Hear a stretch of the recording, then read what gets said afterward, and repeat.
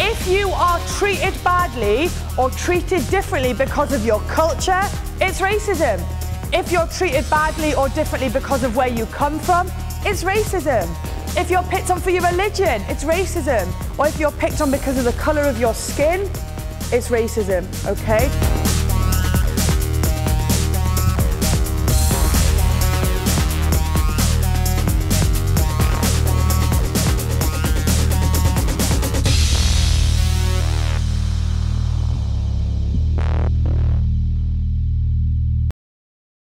Let me ask you this, right? Do you really know? Do we really know what all gypsies are like? Yes. Yes. No.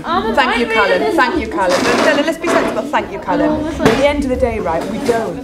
We might know what the gypsies who we've met are like, but I've got a mate who's a gypsy. You don't know anything about him. How dare you say you know what he's like? You don't know what he's like. You've met him before. Do you know what I mean? If they won't be really bad because they already got learning difficulties. I'd see that. I would see that one. Yeah, me too.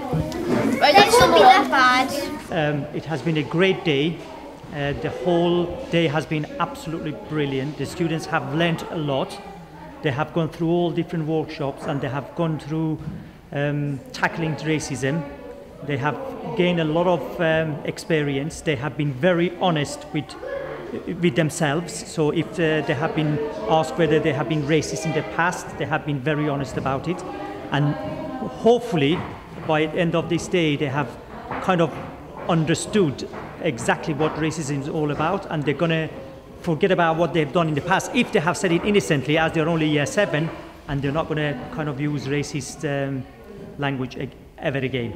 That's the whole idea, and I'm very pleased with the whole day.